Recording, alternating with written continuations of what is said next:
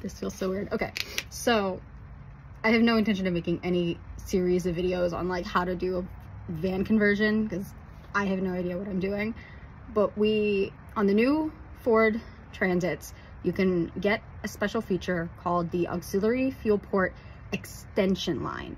And it comes as a part of the package when you get the extended fuel tank. And I could not find any information on this online. So I thought I would go ahead and post this so that it maybe could be a little easier for other people to find this information. But this is what the extended fuel tank looks like. It goes all the way from back there to all the way up here. The extension fuel port is going to be on the side towards the back. It looks like this. It's a little blue cap with a red piece. It does not match the auxiliary fuel port piece that comes from Ford, the little yellow one that goes for gasoline.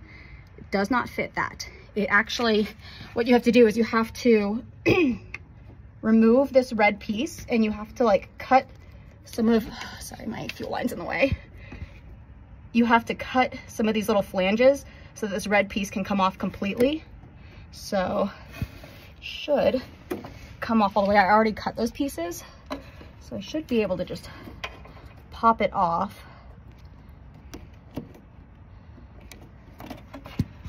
We'll see if I can do it in a way where you can actually see what I'm doing. So yeah, so that red piece should just come out. This is the area where I had to cut it in order for it to come out. Otherwise it's very solidly attached.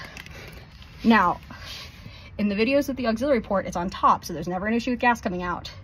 The first time I pop this little blue piece out, there is gas in that line. Even if you have not used it, I got gas all over myself.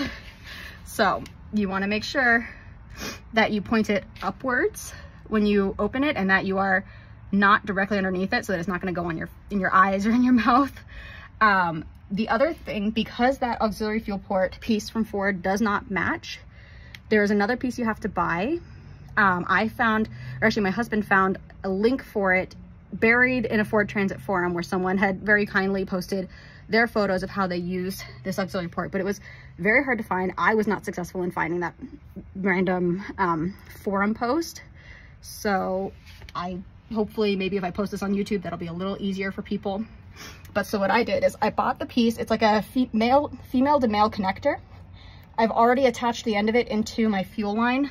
I used the 90-degree one that is not the Webasto one that goes from the larger gauge down to the smaller gauge because that one was too big for the male connector on this part. The regular line that they give you that goes in between like all of the other parts fit onto it nicely. It was actually very tight. And then I clamped it. So hopefully that doesn't leak once I connect it. But this piece, this little black piece right here, I believe it's the female connector. That one should go into where this blue piece is, and hopefully I can do it without spilling gas everywhere. Can't remember how I got this out the first time. Let's see.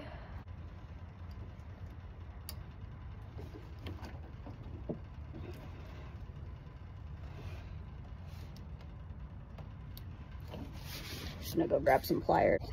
Attention number 2. Let's see. Using pliers makes this easier.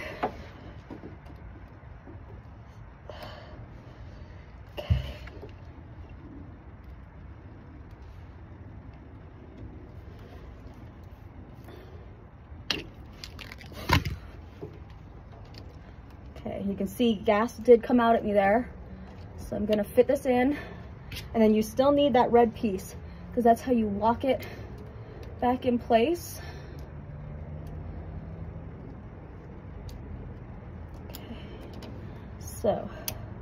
Okay, so I've got that snapped back in. Yep, it's locked in place now.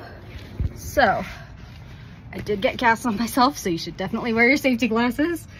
But now I've got that red piece locked back in place and this inserted. It only goes up to that first ring, this little in-between part just kind of sticks out. I don't know why it's that long, but so yeah, so now it's connected. Give it a tug. Yeah, that's not coming out. It's not leaking, except for what I already got on myself. You can see it spilled all over my cardboard too. So that's how you connect to the auxiliary fuel port extension line, because it's not like the regular extension port.